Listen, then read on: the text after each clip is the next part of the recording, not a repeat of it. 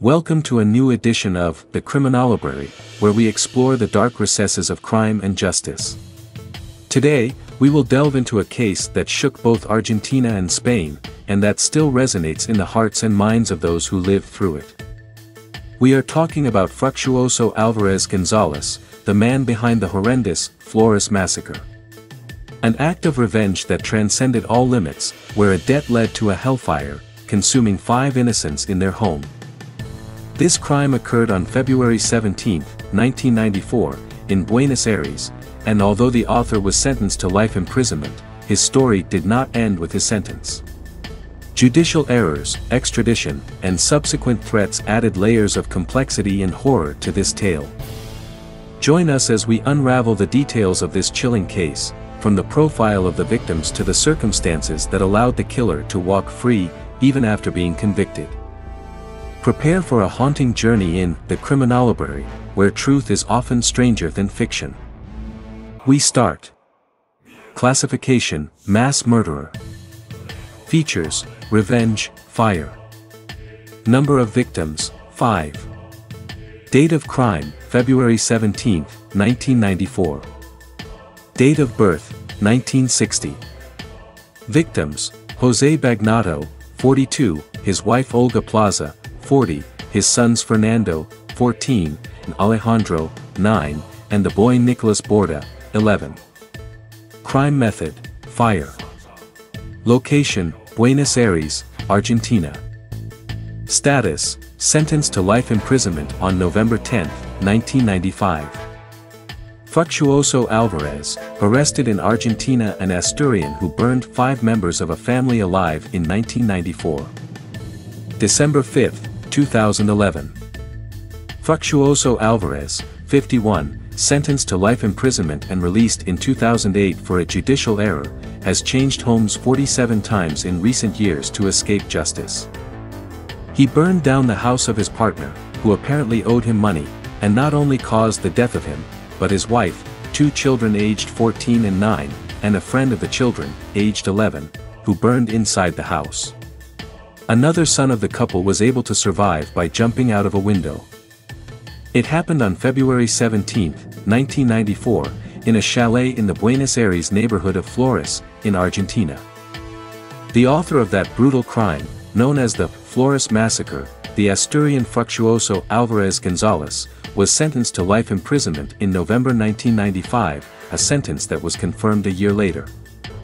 In 2004 he was extradited to Spain, but in 2008 the Asturian was released from prison when justice considered that he had purged the crime, applying the usual benefits for work inside prison. The problem is that Álvarez González had falsified the information provided to the Spanish judges, according to sources close to the case. And it is that the documentation presented indicated that he had been in prison since 1992, 3 years before his actual imprisonment. The Spanish courts, upon learning of this, issued a warrant for his capture. Since last July, the Asturian Argentinian was in search and capture, and the day before Saturday the airport security police finally arrested him in a country house in the Tortuguitas neighborhood, on the outskirts of Buenos Aires. Today, Monday, the sentence execution judge will decide if Álvarez is extradited back to Spain or if he serves the remainder of his sentence in Argentina. According to the Argentine media, at the end of 2008, when the Asturian was released in Spain, Fructuoso Álvarez returned to Argentina, it is believed that with false documentation. In these 3 years, a total of 47 addresses are known. In addition, every 3 months he traveled to Uruguay and re-entered Argentina to obtain a new tourist visa. The case returned to the front pages of the newspapers at the beginning of this year, when the son who had managed to survive the fire, Matías Bagnato, who became known for participating in the Argentine version of Big Brother, denounced that his family's killer was threatening to kill him. According to what he told the Argentine press, they were short calls, in which he told him, "You're dead." According to him, he said, this situation had been going on for 2 years. Fructuoso Álvarez González was born in Asturias in 1960, but a year later he moved to Argentina with his family, according to sources close to the case. At the time of the crime he ran a car dealership and had a shoe factory with Jose Bagnado. Apart from business, the two had a family relationship, since Álvarez was married to a cousin of Olga Plaza, Bagnado's wife. According to the Argentine media, the motive for the crime was a debt of 200,000 pesos, about 35,000 euros, that Álvarez claimed from Bagnado. The Asturian decided to take justice into his own hands. A neighbor from Flores, a middle-class neighborhood in Buenos Aires, saw him carrying a can of gasoline with which he would later spray the house to set it on fire. In the sentence, it was highlighted that he had a psychopathic personality. Matias Bagnado's lawyer, Rogelia Pazzi, maintains that the Asturian orchestrated his extradition to Spain in some way. He no longer has relatives on this side of the Atlantic, so he could hardly claim his transfer to a Spanish prison. His sister, however, offered to live for a while in Spain to pretend a family ties that did not exist, always according to the lawyer. Subsequently, the judicial error of his release would occur, induced by the false information provided to the Spanish authorities by the murderer. "We hope that he will serve the remainder of his sentence here in Argentina," said lawyer Rogelia Pazzi. The lawyer recounted the fear in which her client, who was 16 years old when the crime was committed, had lived since she began receiving calls from the Asturian. "Matias lived in fear, locked up at home like in a jail, unable to work," said the lawyer. According to the lawyer, the Asturian should have served 25 years in Spain, the minimum sentence for those sentenced to life imprisonment. The story of Nicholas, the boy who was left in the middle of the tragedy. September 25, 2011. He was 11 years old. Friend of the minor of the Bagnados, he died in the fire. His mother found out about what had happened on the radio. Lucila Garcia de Borda, 66, is a mother of pain, like so many others who inhabit Argentine soil. She still reproaches herself today for having allowed the youngest of her 5 children, Nicholas, 11, to sleep that fateful night in the Bagnado house. The boy had gone to play in the afternoon with Alejandro Bagnado, 9, but the woman's idea was to look for the two to sleep at her house, about 20 blocks from each other, because the next morning she was going to take the bus line 29 to spend the day with both of them at the Vicente Lopez Marina Club. In addition, Nicholas had never stayed to sleep in someone else's house. Until that night. He was not one to go out much, he preferred that they come home. He had a hard time separating from me.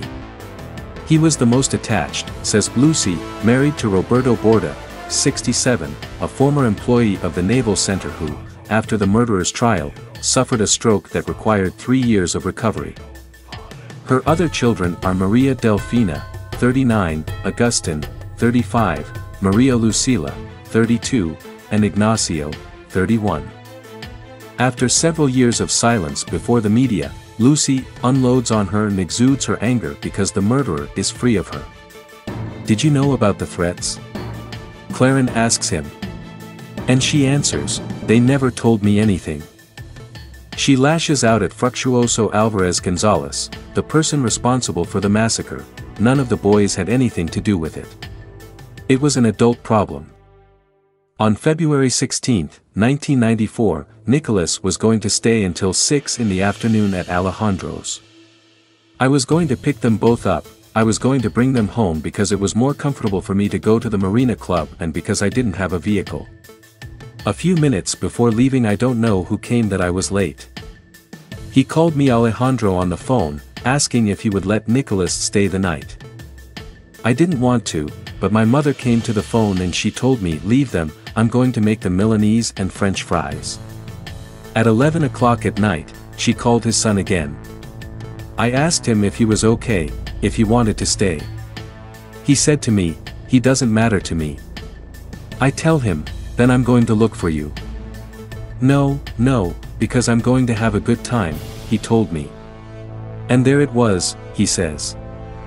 The next morning her husband traveled to Uruguay, not knowing what had happened to her son. She heard the news on the radio, very early, when she began to listen to the Magdalena Ruiz Guinazo program. She took a taxi and when she got home they were taking out the charred corpses, covered with sheets. When I saw such a disaster I lost consciousness of everything. I think to this day I sometimes look for it, she explains. With the assassin free, she warns, I would like to kill him myself. It is very cruel, I am Catholic, perhaps it is an angry thought that I have, because what is happening is outrageous. I don't know whether to think that there is bribery and there is no justice, she asserts. Lucila feels that the criminal also killed her. I think he totally cut my life off. It is a situation of surviving, not living. That I continue on the street I cannot tolerate it. Put your batteries and look for it. I want him jailed or dead. I don't take Nicholas out of the ground anymore. I chose the best place for him so that he can rest in peace, but I don't let him rest in peace because the other one is not where he should be, buried just like him. The court rejected an appeal from the person convicted of the Flores massacre. November 9, 2015. Fructuoso Álvarez González was sentenced to life imprisonment for setting fire to the house of José Bagnado in 1994. 5 people died, 3 of them minors, and only Matias, the eldest of the brothers, survived. The Chamber of Cassation has to decide on a defense request to access temporary exits. The Supreme Court of Justice of the nation declared inadmissible an appeal presented by the author of the well-known Flores massacre, Fructuoso Álvarez González, who was sentenced to life imprisonment for having set fire to the house of José Bagnado, with whom he had problems for a debt, in 1994. The night of the fire, 5 people died, 3 of them minors, and only Matias survived, the eldest of the brothers who was able to escape. Sponsored by Adrian Tenca, the same lawyer who defended goalkeeper Nestor Mangieri in the trial for the femicide of Angeles Rawson, Álvarez González went to the country's highest court to prevent his criminal execution file from continuing to be open. But judges Ricardo Lorenzetti, Elena Heithan and Juan Maqueda declared an appeal inadmissible using Article 280 of the Civil and Commercial Code, which allows the court not to argue its decision. In this way, the court, in the sentence signed on November 3, confirmed a sentence of Room 3 of the Federal Chamber of Criminal Cassation that ratified what was done by the judge of criminal execution No. 3, José Pérez Arias, who resumed the control of the effective fulfillment of the sentence of the murderer of the Bagnado family and made a new calculation of the sentence. Last week the news broke that the National Chamber of Cassation has in its hands the treatment of a request from the defense of Álvarez González to access transit exits in the framework of serving the sentence for the murder. The request is pending resolution in the admissibility chamber of that court, made up of judges Eugenio Saraberis, Horacio Diaz and Pablo Jantas. The only relative who testifies is a niece who never visited him in prison. The only survivor, Matias Bagnado, told InfoJust News to contextualize the request made by the defense of Álvarez González. The criminal execution judge Pérez Arias rejected the incorporation of Álvarez González to the benefit, taking into account reports and expert reports made to the inmate that establish, for example, that he has not managed to modify his position regarding the crime, nor has he developed a process of self-criticism and reflection as recorded by the Criminological Service.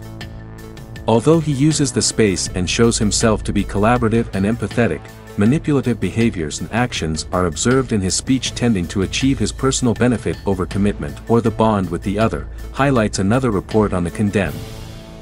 Court history.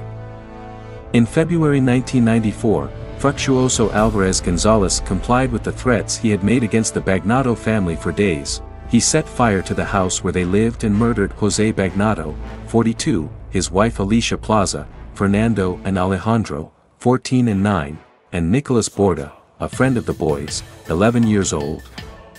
Matias, 16 years old, was the only one who could escape.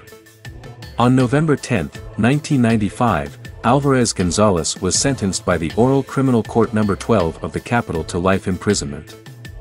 In 2004, Álvarez González participated in a prisoner exchange with Spain, and was released in Europe due to an error in the calculation of his sentence. Álvarez González returned to the country and began to intimidate Matias. Moreover, as a result of the threatening calls suffered by Bagnado, it was found that the convicted person had been released in Spain. Then the National Court of Criminal Execution ordered the reopening of the supervision file of the execution of the sentence, and a new calculation of the sentence was carried out that was confirmed by the Federal Chamber of Criminal Cassation. Now the Supreme Court rejected the condemned man's complaint about the decisions of the Federal Cassation. The tragic story of Nicholas, his family, and the events of the Flores massacre leaves us with profound lessons and reflections. Grief and loss. The loss of a child is an unimaginable tragedy, and the manner in which this incident occurred amplifies that grief. The words of Lucila Garcia de Borda, Nicholas's mother, illustrate the ongoing suffering and incomprehensible loss that continues to affect her. Failure in the judicial system. The release and possible temporary departures of Fructuoso Álvarez González, together with his unrepentant and manipulative attitude, highlight an apparent failure in the judicial system. The perception of a lack of justice not only increases the pain of families, but can also undermine trust in legal institutions. Community impact. This event not only affected the families involved, but also left a deep mark on the community. Sadness and fear can have a lasting impact, especially when those responsible for such crimes are not effectively punished. The importance of reflection and repentance in rehabilitation. Reports on Álvarez González's attitude in prison show a lack of repentance and self-criticism. This raises important questions about what is needed for true rehabilitation and how these cases should be managed within the criminal justice system. Friendship and human connection. Despite the tragedy, the story also speaks of friendship and human connection. Nicholas and Alejandro were close friends, and Nicholas's mother trusted the Bagnado family. These human ties and mutual trust are fundamental to any society and must also be remembered and valued. Call to action and responsibility. Lucila's final words express an urgent call to action and a demand for responsibility. Her message is not just a cry of personal pain, but a reminder for society and the authorities to act with integrity and commitment to seek justice. In conclusion, the story is a poignant reminder of how a tragedy can have a far-reaching and lasting impact on individuals and communities. She calls us to reflect on fairness, empathy, human connection, and how we value and protect those qualities in our society. She also highlights the importance of a well-functioning judicial system and taking into account the need for true rehabilitation and repentance in the treatment of criminals. Dear listeners of the Criminolibrary, we have come to the end of this deeply moving and meaningful episode. The story we have shared today is not easy to process, and can leave us with many conflicting emotions and thoughts. As a community, we have the power to learn, reflect, and grow together. Your comments and opinions are vital to us, and we invite you to share your thoughts in the comments section below. If this content has resonated with you and you want to continue exploring more cases with us, please like and subscribe to our channel. Every like, every subscription, means a lot to us and helps us continue to bring these important narratives to more people. From the Criminolibrary team, we want to express our sincere thanks for joining us on this journey. Your presence and support encourage us to keep going, sharing stories that matter and building a compassionate and empathetic community. Take care of yourselves, and we'll meet again in the next episode. Until then.